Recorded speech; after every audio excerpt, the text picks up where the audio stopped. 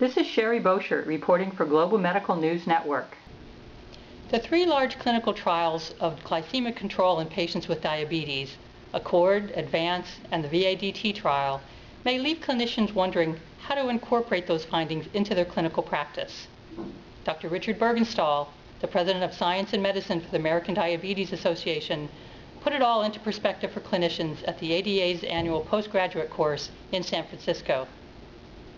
These are three really important studies that we're trying to ask, was glucose control important in preventing cardiovascular disease?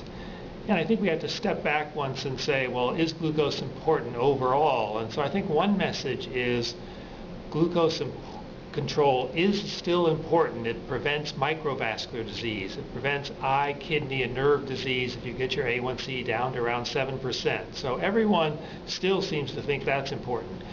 Now, these studies showed that it was not so helpful for heart disease, for cardiovascular disease, that good glucose control seemed to be fairly neutral when you took all three studies together, that it didn't improve it, it didn't hurt it. And one study, the ACCORD trial, showed if you tried to push for an A1C down to less than 6%, certain individuals may actually have harm or have a higher mortality. So I think the takeaway is that an A1C around 7% or just a little less will prevent or minimize microvascular disease and do no harm to heart disease in most patients. That the takeaway is we really shouldn't or don't need to be aiming for an A1C as low as less than 6%.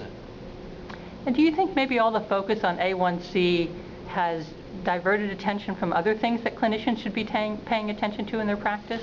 Well, I think A1C is sort of a natural expression of diabetes, but sometimes when we only talk about that, we forget about that diabetes needs to be treated in a multifactorial way. We need to get the blood pressure down to a target somewhere around 130 over 80. We need to get the LDL down around that 100 mark or maybe a little less. We need to look at patients' quality of life and issues that they are concerned about. So yeah, I think A1C is important, but it needs to be just one of the markers of good diabetes care. For Global Medical News Network, this is Sherry Boschert.